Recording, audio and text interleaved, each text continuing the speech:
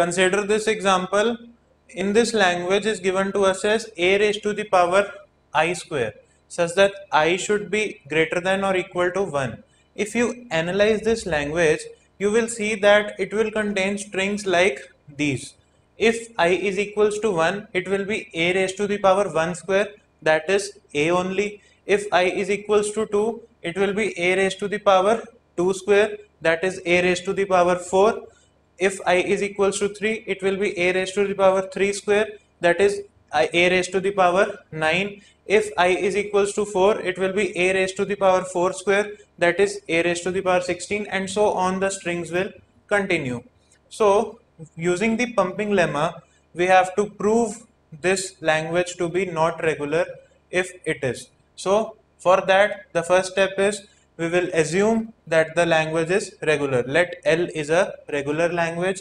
Then if it is a regular language, it will have a pumping length P such that we will assume that some value for P. We have assumed the value for pumping length to be 4 this time. Now, if L is regular and it has a pumping length, then all the strings in that language should have length greater than equal to pumping length that can be pumped. That means all the strings in this language is this one, all the strings that have length greater than equal to P, that means greater than equal to 4. That means this string has length 1, so discard this. All the strings that have length greater than or equal to 4 can be pumped. So that means A4, A9, A16 and so on can be pumped because they have length greater than or equal to 4. So if all those strings can be pumped, then let us consider one string out of that set. Let us say we have assumed some string to be a raised to the power 4. This string we have taken. So according to our third step, this can be pumped because it has the length equal to 4, greater than equal to 4 strings can be pumped easily. So this string is basically A, 4 A's. So fifth step is now we will pump the string. In pumping the string, the step follows with division of the string. First we will divide the string into X, Y and Z, 3 parts. So consider A. If I consider this first A as X, these two A's as Y and this last A as Z. So this is X, Y, I, Z is equals to this much when I is equals to 1 here. If I increase the value of I to be 2, that means X, Y square Z, this will become X will contain A as it is, Y square will contain 4 A's because 1 Y contains 2 A's.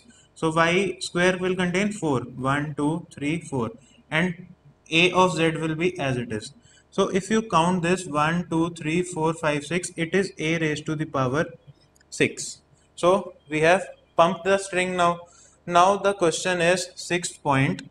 The sixth point says that if these three conditions never satisfy at the same time, then we will conclude that our assumption is wrong. So let's check for the three conditions first. The first condition is X, Y, I, Z should belong to L. Our X, Y, I, Z is X, Y square Z that we have pumped. So X, Y square Z is A raised to the power 6. Now if you see it carefully, there is no way that you can equate this A raised to the power 6 as A raised to the power I square. Why? Because A base is okay, but 6 can never be equated to I square. Why it cannot be equated? Because you cannot find one single valued integer that on squaring will give you 6. So that means A raised to the power 6 cannot be equated to A raised to the power I square, that is our language. That means this A raised to the power 6 does not belong to our language L. That means X, Y square Z does not belong to L. So the first condition is not true in this case. The second condition is length of xy should be less than equal to p. The length of xy is x is 1 and y is 2. 1 plus 2 it is 3. 3 is less than equal to 4 p. So second condition is satisfied. Fourth is the length of y should be greater than 0. Y we have chosen as the length of 2. So 2 is greater than 0. So third condition is satisfied. So as per our sixth point, the three conditions are not satisfied at the same time. So we say that our assumption is wrong. It is a contradiction to our assumption. Now why it is contradiction? Listen it very carefully. We have said in third point that all the strings in our language L that have length greater than or equal to pumping length can be pumped. So we choose a string that satisfies this third point because it has length equal to 4. So as per third point, it can be pumped. But on pumping, we saw that we get a raised to the power 6. Now this a raised to the power 6 does not belong to our language. First, we were saying that all the strings can be pumped that have length greater than or equal to 4. But on pumping, we saw that after pumping that string is never a part of this language now. Then how can we say that it can be pumped? So this is a contradiction to our third point. On pumping it, we saw that it cannot be pumped because on pumping it does not be a part of this language L.